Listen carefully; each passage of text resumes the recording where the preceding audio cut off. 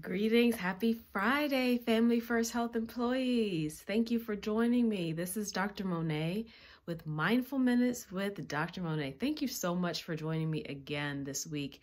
Here we are. It's Friday. I'm not sure what your week has been like, but mine has been a week of ups and downs. And I just want to come on to and encourage you in your mindfulness practice.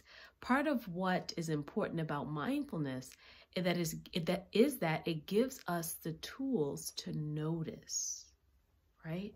So we become aware, maybe even more awareness of your emotions. Maybe at one point you were excited and you were cleaning out the cabinets, and then the next moment you felt some fear or whatever. But mindfulness reminds us that we notice, but that we notice without judgment.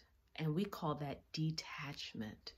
To just notice, but no judgment about it, just being very gentle with yourself as you ride the wave of emotions and human experience that's coming along with this time period.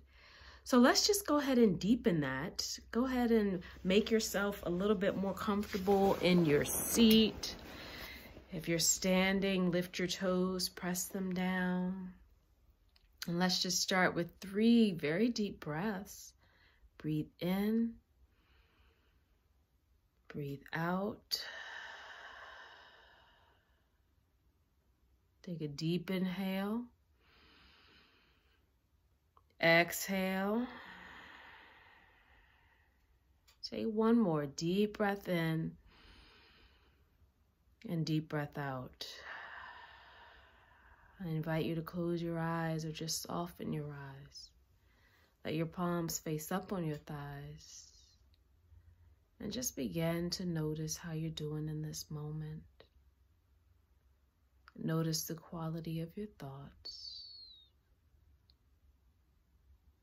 Notice how you feel. Let's see if you can come into an awareness of those things without judgment. It's like, oh, I'm feeling a little happy, or oh, I'm feeling a little sad, but no judgment, just awareness, presence, mindfulness.